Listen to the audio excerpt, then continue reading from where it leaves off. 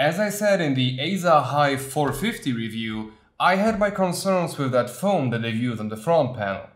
Overall, the airflow of the case was pretty good, but I had some negative encounters with these things, so for today we are going to investigate that and see if with a €0 budget we will be able to squeeze a couple of degrees out of this thing.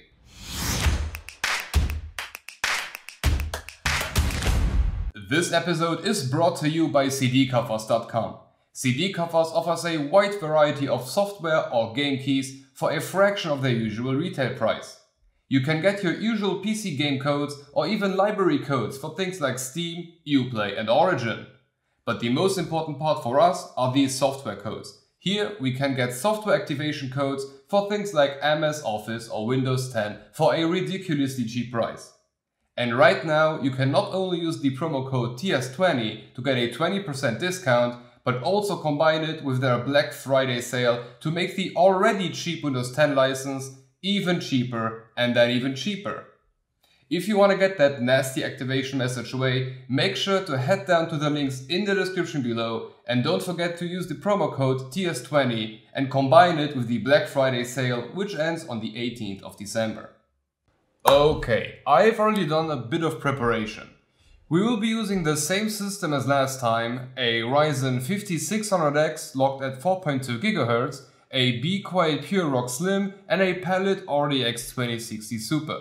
On top there are now two Noctua NFF12s, and in the front I've used the new Intertek RS14 set, because they are pushing so much air. Review incoming, so hit that subscribe button.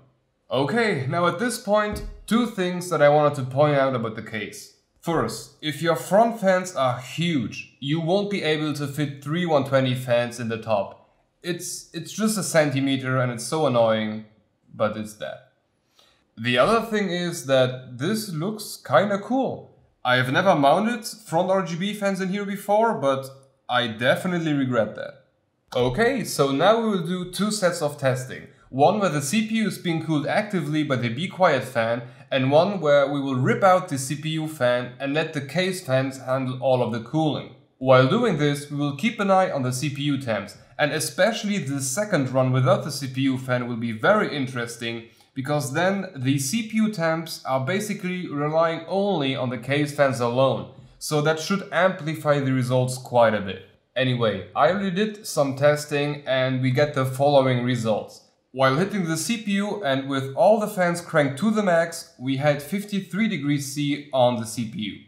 With the unplugged CPU fan, the CPU went up to 76 degrees C. Okay, so with the new baseline, it's time to do some modding. And compared to the other cases I've done this to, this is fairly easy. Just remove the front panel and there it is. Now you could start to unbend these little hooks here on the side and take out that honeycomb filter on the front, but the foam is so thin that you can basically just pry it out right now. But there is one thing that I do want to point out right now, and this is basically the only real dust filter that the front has. So after I'm done with this, the case will essentially become a big dust collector. So if you have any pets or you generally have a lot of dust and other particles flying around in your house, you may want to think twice before doing this. But this is not about keeping your rig clean, but we are here to maximize cooling, so who cares? Okay, everything is set and done. So it's time to repeat both tests and hope that I'm right, or this will become a scrapped video. So the first results are in, and without the foam and with all the fans cranked up to the max, including the CPU, the temperature dropped to 52 degrees. So that's basically a win of 1 degree. Not as much as I expected, but let's not get ahead of ourselves and remove the CPU fan and have a look at the amplified results. No, please do not do this with a system turned on. Do as I say, not as I do. Okay, so now we have all the results. And without the foam and the CPU fan, the temperature dropped to 67 degrees. So a 9 degrees C of a difference. And honestly, I have to admit that my initial expectations were so much worse.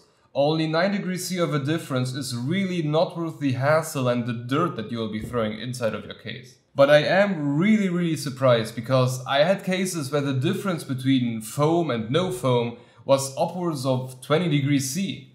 So my honest apologies to Azza for me assuming that they did a shitty job, because I just cannot say that removing this will bring you any good if the difference in a real world scenario will be like 1 or 2 degrees.